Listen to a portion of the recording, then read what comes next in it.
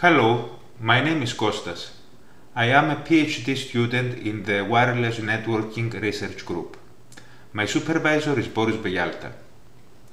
I am going to talk to you about virtual worlds and their communication problems. A key idea here is that a virtual world is always associated with the real world. In fact, we usually use the term virtual reality in order to highlight this blending of virtual and real worlds. An early representation of a virtual world is included in the Republic.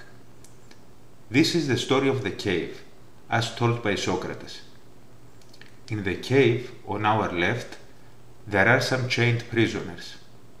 They can't move or do anything apart from watching the shadows of some objects carried by some people behind that wall. They can also hear some ambient sounds, but since they do not have any knowledge about the world, the prisoners assume that the shadows on the wall are the sources of these sounds. So the question of Socrates is, what should happen if some people break their chains and realize what's going on?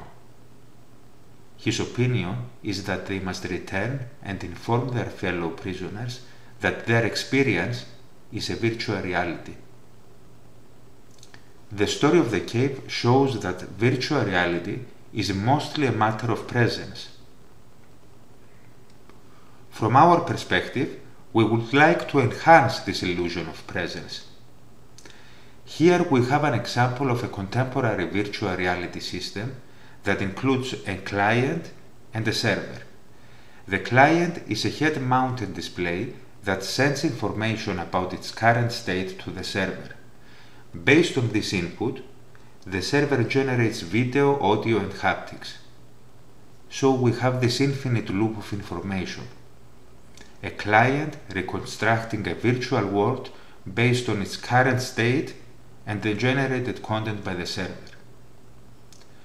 There is a great opportunity here to revisit the fundamental communication problems: the accurate transmission of a message, the significance of each message, and also the influence of the transmitter on the receiver.